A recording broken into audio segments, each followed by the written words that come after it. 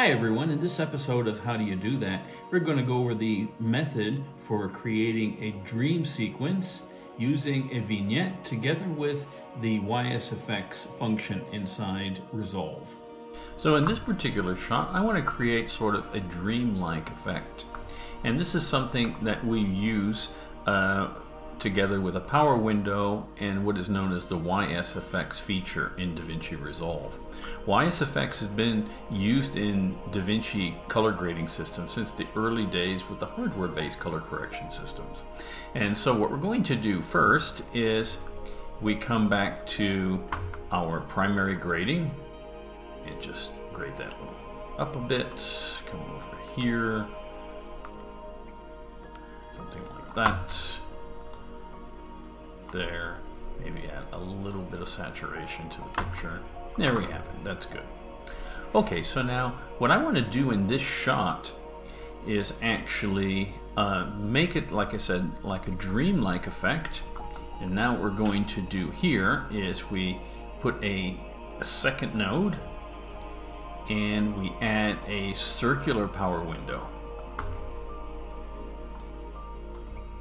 Now we don't want to affect what's inside the window, we want to affect what's on the outside. So as you can see, you have two buttons here. One is matte or mask, and the other one is the inverse. So what I want to do is click the first one, which is the invert button. So as you can see here, we're affecting outside of the windowed area.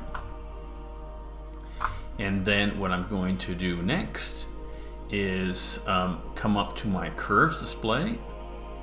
Now as you can see on curves, we've got a little sliding control here. That's my YSFX. So as you can see, when I take this here and turn it down, it will invert chrominance and luminance. And so what I can do is if I invert that, the whole picture is inverted. But what I really love about this is you can see the soft area of the window, you get this very sort of silverized effect. So what I want to do is come back to my power window, soften that even more, like so. Just really soften it a lot, and then just bring it in like that. And there, as you can see, we have a nice dreamlike effect. Now, if I wanted to go one step further and then also just defocus the highlights and soften those a little bit, what I could do then is I could come up to my first node here and create a parallel node at that point.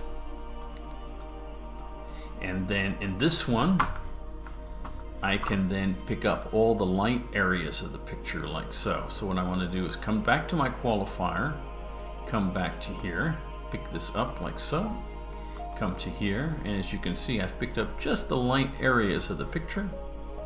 And then I can then come over here, just want to get just those areas like so.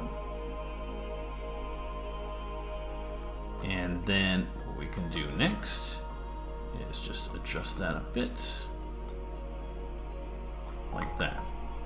Okay, so now what I want to do in this situation, I want to blur the radius, and then I want to denoise that matte quite a bit like so.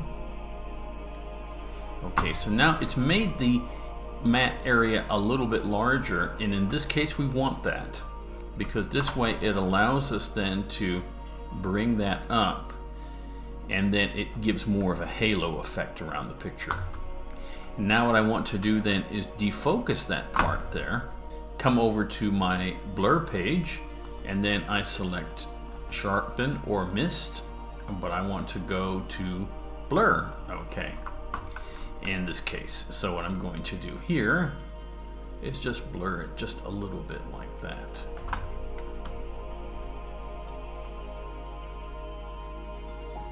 And there we have it.